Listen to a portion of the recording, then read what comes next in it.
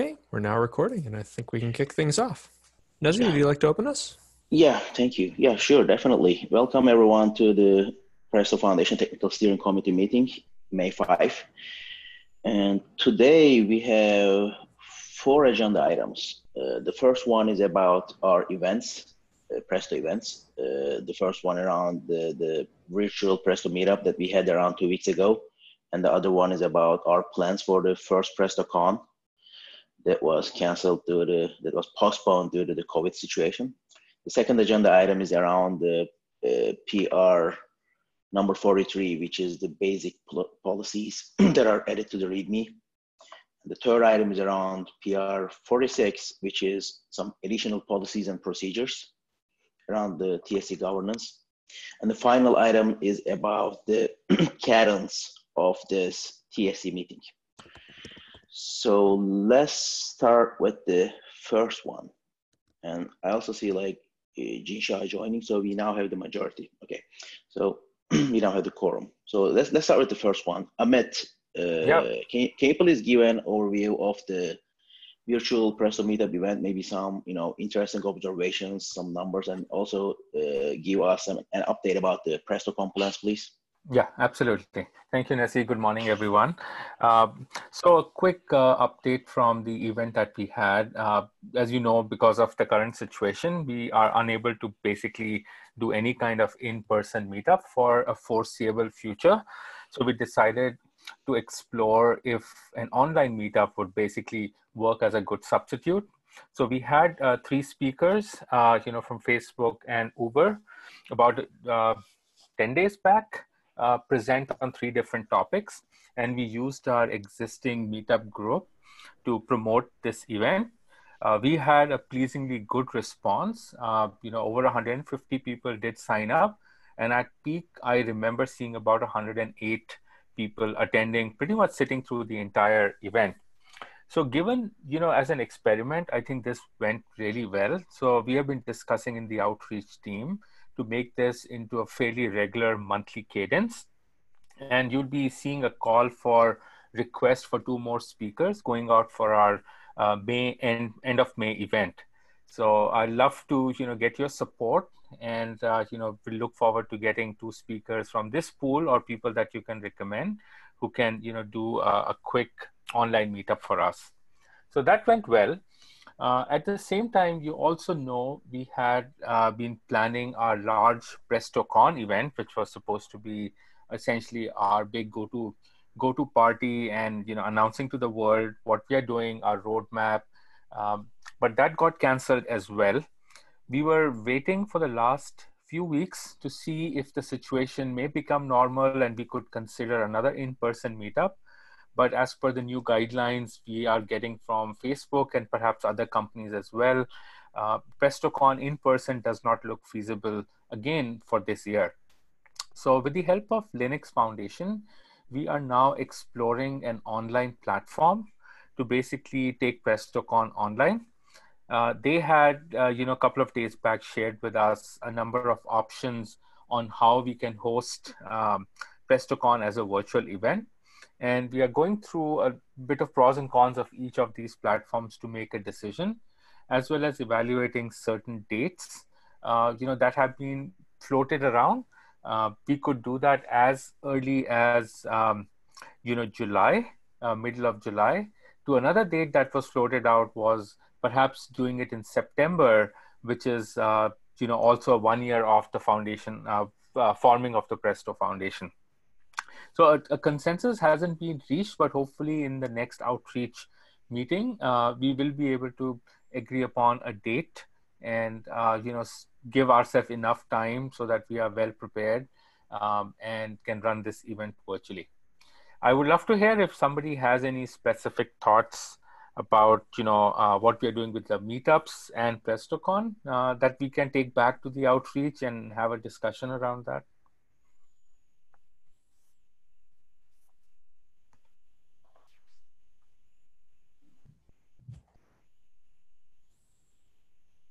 Okay, yeah, thanks, Amit. Any questions or comments for Amit around these events?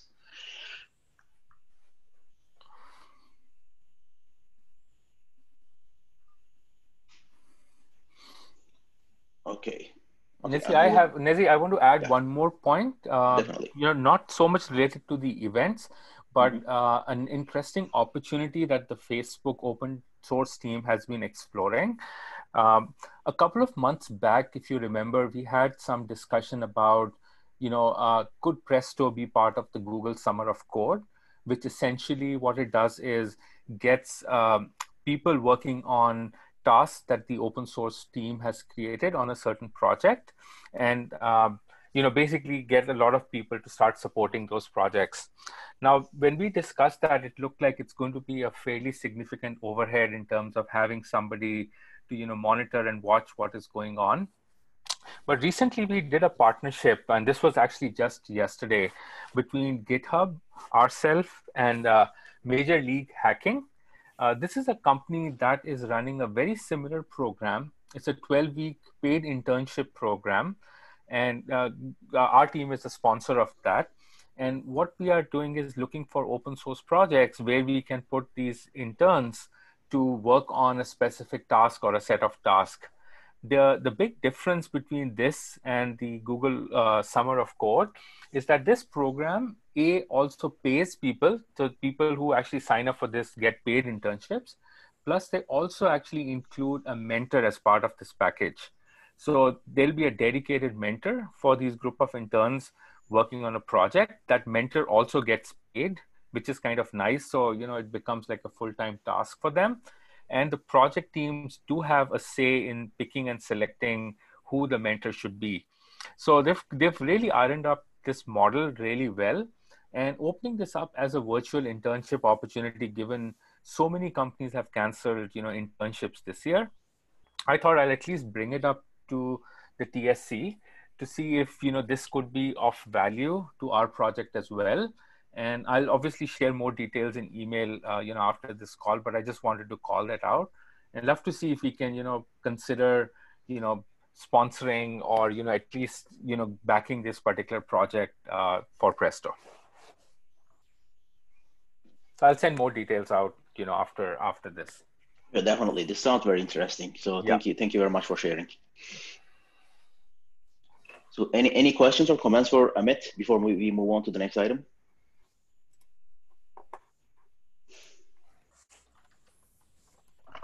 Okay, so let's move on. The next item is about PR number 43. So Brian, you want to provide some context on this?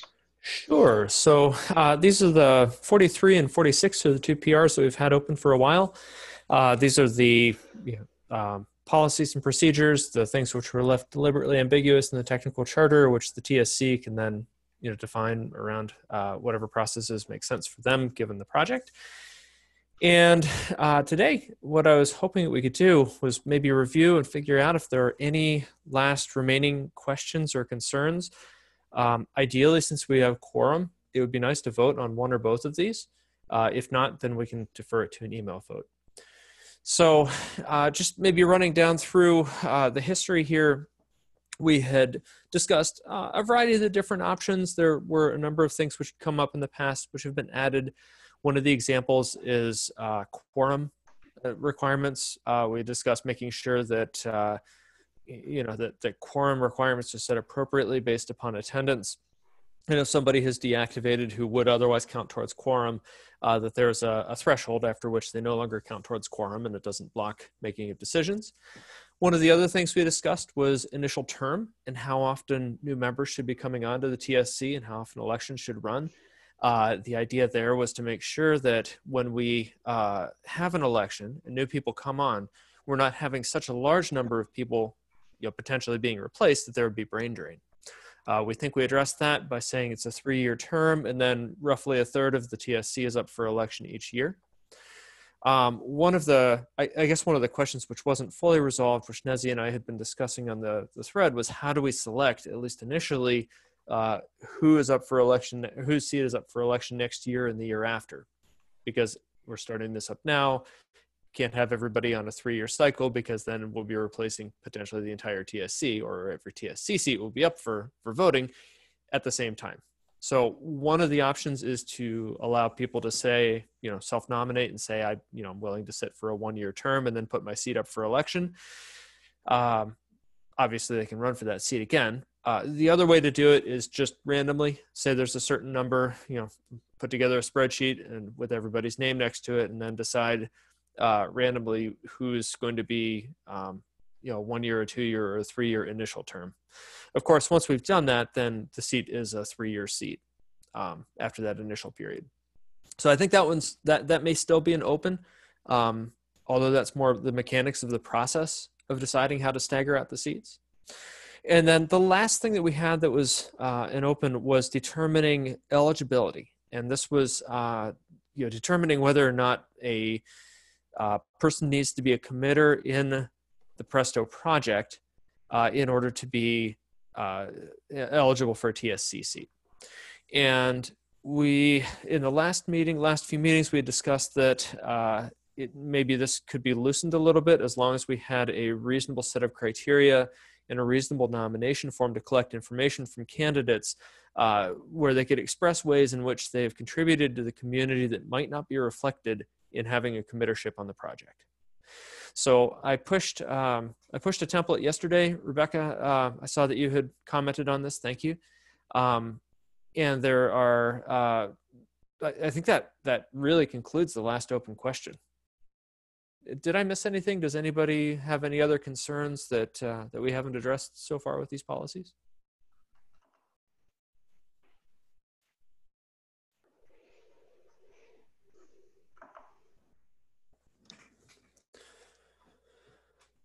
Okay, so I guess I would ask, is there anything that I can provide here, or would it help to do a run through of these documents one more time? Are there any concerns about voting?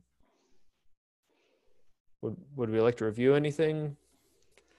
I'm trying to strike a balance here between, keeping these open for review time, but also getting to the point of running a vote so we can declare them done and move on. So I have a question, regarding the statement. Initially, the TSC shall randomly designate 1/3 of the seats to be 1-year terms, whatever. There will be some 2-year terms, etc.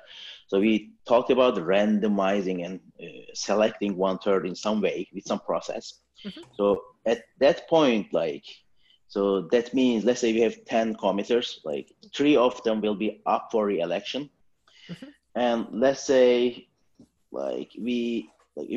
two questions here. One is, so can these people who are up for re-election be nominated again? Absolutely. Yep, absolutely. Is it clear in this document? I think we made it clear, and if not, I can definitely make it clear. Okay, and the second one is, let's say, let's say some of these committers that are up for re-election said, I don't want to be re-elected. Mm-hmm. So at that point, I think what is going to happen is they will still have committer access, so they should still be committers, mm-hmm. but they are not on TSC, right? Yes. Then this means we have basically made a distinction between a committer and the TSC member, which we haven't made so far. So that will be some difference we will have. Because we've never thought about that. We didn't make any distinction between committers and TSCs, but with this change, we will also make that distinction at some point. Yep, that's correct. And I just pasted into chat that under term of TSC voting members, we have text in there that says there's no limit to the number of times an individual may run for an open seat. Yeah. And then, we certainly could put something in here and say that if a TSC voting member who's a committer is no longer on the TSC, they retain their committer rights. Yeah.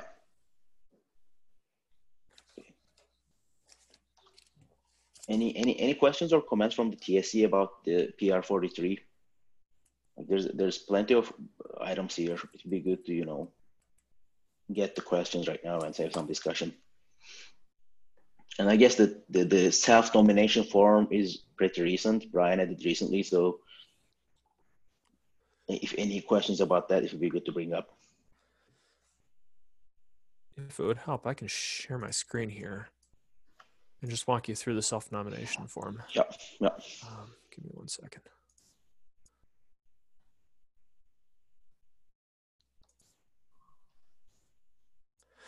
Okay, so up on the screen, this is the self-nomination form, and there are a couple of things to be aware of here. One is that I defined a basic process here for what the self-nomination would look like. For each election, I've been thinking of these in terms of classes. So there's a class of 2021 who would serve from 2021 to 2024. There's a class of 2022 who would serve from 2022 until 2025. The idea would be each year we create a new folder underneath the nominations directory that contains all of the text file nominations for people who are interested in sitting in a seat. And so the hope here is to have a track record where we can see, and when time comes to the election, we can point to all the different nomination files. And what I'm suggesting here is that when somebody wants to nominate themselves, they would just copy and paste this template right here into a new file and then answer the questions. Recent leadership contributions would be areas where somebody has made some sort of a contribution to leadership of the Presto community. This could include things like being a committer, or it could be leading some sort of an initiative on the TSC, even if you weren't a member, or participating on the governing board or something like that. I think we also should capture recent technical contributions. So essentially very quick summarization of the things which you have done within the technical community.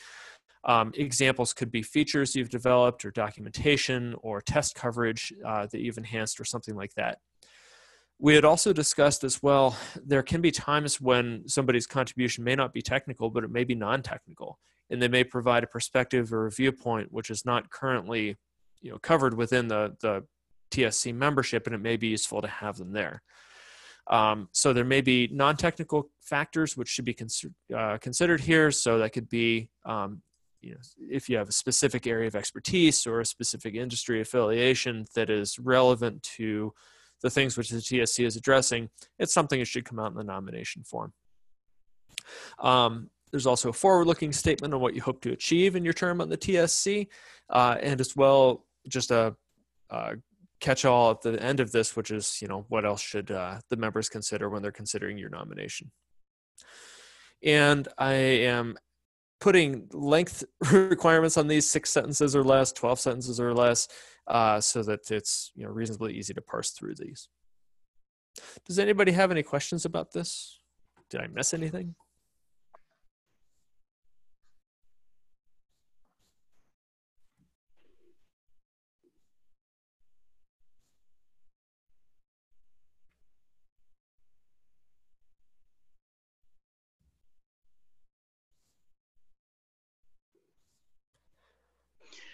So maybe I can ask a question. So there was some discussion in the past weeks about so the TSC member candidate, whether they should have code contributions and technical expertise with Presto. I guess several TSC members wanted that as a prerequisite.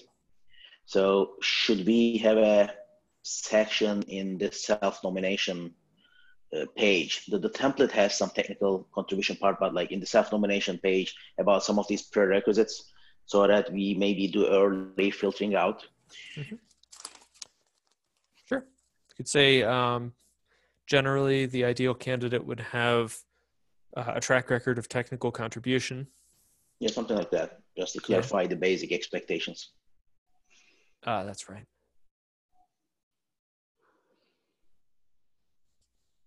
Hi, this is Bin-san from Aluxio. Just one question, a simple question. Are we working on for example, what's the differentiation between the committer and the TSC member? Because previously you briefly mentioned about this. I just want to see if there's any documentation I can look through. So what we're working on right now, originally, well, actually, let me take a trip back here to give the full context. So the way that the technical charter is written, it defines the initial membership of the TSC as being the committers. And the idea is that this allows the TSC to bootstrap itself. And then it also leaves open that the TSC can determine for the future, once it's been formed, how the who is eligible and how TSC members are selected. In some projects, they choose to say, okay, it'll just be the committers of the project. And we'll just leave it at that and we'll keep it simple. Other projects will say we'd like to have, in addition to the committers of the project, or separately from the committers of the project, we'd like to be able to have other people be on the TSC, as there may be some perspective which is brought by doing that. It may be that somebody has a certain industry perspective. It may be that somebody has a certain technical perspective that is not related to this project in particular, but is related to something which is important. And the whole point here, to kind of bring it all full circle, is that the TSC can essentially use its own discretion in determining who is eligible to be a TSC member. It's just important to have it documented and consistent. And so what we're working on here is just making sure that when anybody fills out a self-nomination to be on the TSC, whether it's a committer or whether it's somebody with non-technical but relevant experience, that they are all being considered equally using the same set of questions and criteria. Does that make sense? Yeah, that makes a lot of sense. Maybe I was just a little bit confused by the term committer. Do we here mean someone who ever contributed any code to the source code repository, or this is another election process called committer? Like for Apache project, there is some such a process. Good question. So yes, committer is a defined term. It's a capital C committer, where the Presto project decides amongst itself who has decision-making rights as to what code can be applied. So we would consider somebody who's written code and opened up a PR, that person would be a contributor in the terminology that we're using here. The person who actually merges the PR and has the rights to merge the PR would be the committer. So those are the distinctions, contributor versus committer. Thanks.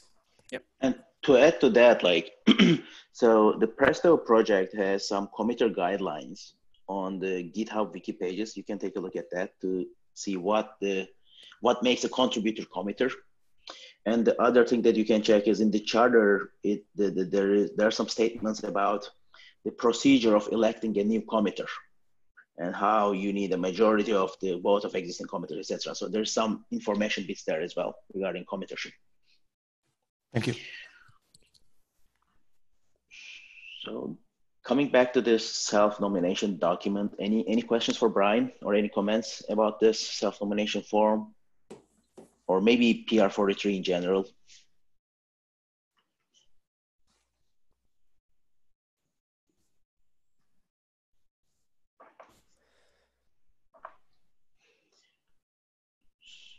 Would there be any concerns with taking a vote to land this today?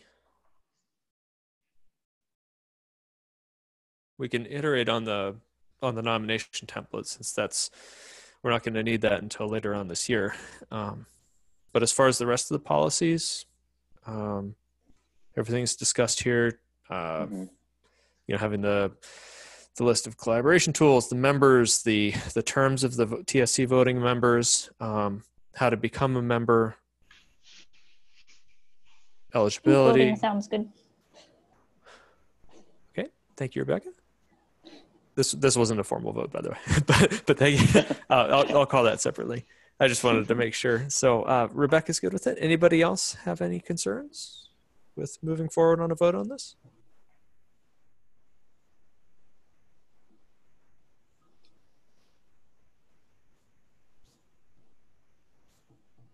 Okay.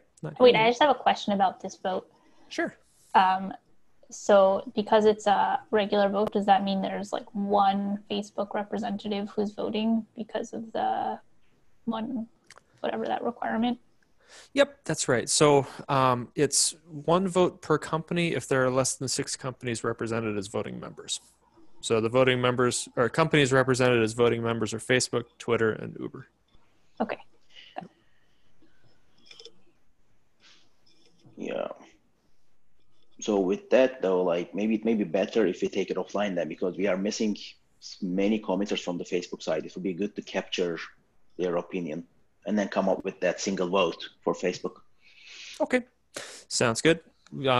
I will take an action to send Yeah. that email right after the meeting. Yes, yeah. I will also follow up with the committers to make Okay. sure that we have something out of this discussion. Yeah. Perfect. Okay, great. Which that should bring us to the next topic, which is PR number 46, which is effectively the same thing, but there haven't really been any discussions on this one that I'm aware of. I think this one's been pretty stable.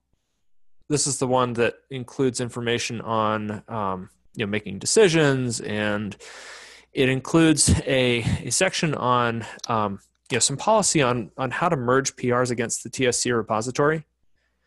And these are some guidelines which we've used in other projects which have worked reasonably well, which is where if there's a change to something, a change to a policy that the TSC has developed, where a PR would remain open for a certain period of time. There's time for people to object.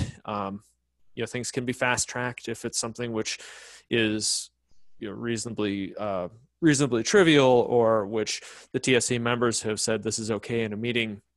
But basically what this avoids is a situation where somebody opens a PR to change a policy, and then it just kind of goes through without others having a chance to weigh in. So that's in here under merging PRs into the TSC repository. And then there's just general stuff in here about links off to the IP policy, notes on SPDX, short form identifiers, copyright notices, etc. Anybody have a question about this one?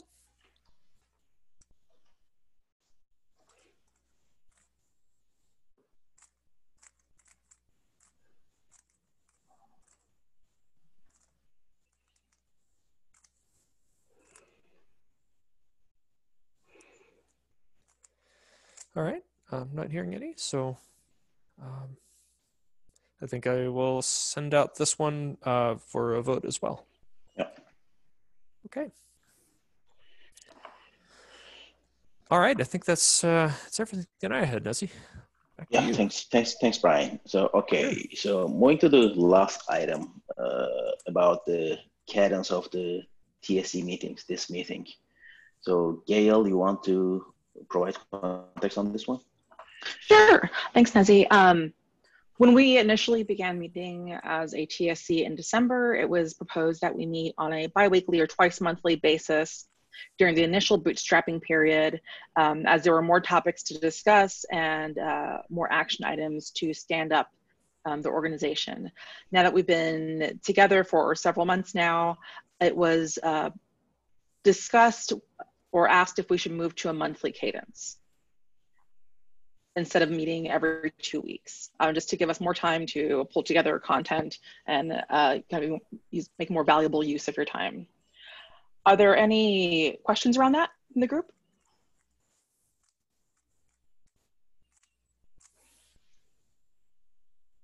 And Brian, is this something that we would need to have a complete vote on, or how would we move forward with this one? Consensus is fine. If there are no objections to moving to monthly, we can just move this to monthly. Okay. Are there any objections to moving to a monthly meeting?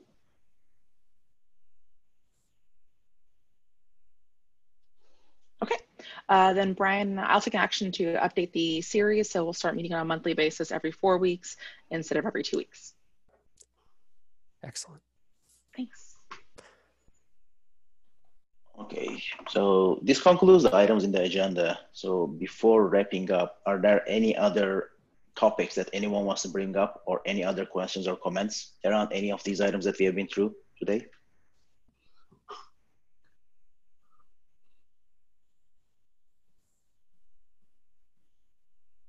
I have one thing. So this is Jen Xiao from Twitter. I think now we are about to separate the TSC and committer. So for TSC, some of the things, it's nice we think about it and make it clear. For example, in Apache community, whether TSC can determine who is committer or revoke the committership, et cetera, all the things. We already have some documentation. I think it would be nice. We make sure all the things are clear.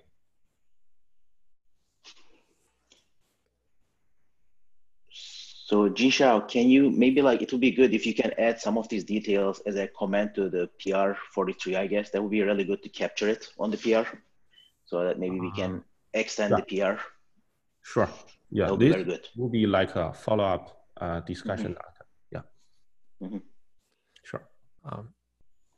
So that I get the the order of operations correct here, is this something which we can land the PR as it is right now and then refine this, or would you like to have this in place before we land the PR? Oh, we can land the PR. That's Okay. good to me. Yeah, this is just for a suggestion for following topics. Okay, sounds good. So basically your comment is mostly around the separation, like the responsibilities around TSC versus committers and Yep. clearly defining them. Yeah. Yeah, I think I would definitely agree with that. Like, given if we decide to go that route of separating the two bodies, then we really need a crystal clear definition and the differences in responsibilities. That will be very good to capture in some of these documents. That makes sense. Any other questions or comments before we wrap up about anything or any item that you want to bring up other than these items? This is Dipti from Ahana. I just wanted to say hello. We recently joined the Presto Foundation, and I used to be a chair of the outreach committee, starting to attend the TSC meetings now, and great discussion today. So just saying hello, looking forward to working with the team. Yeah, hey Dipti, yeah, welcome to the Presto Foundation. Glad to have you here. Thank you.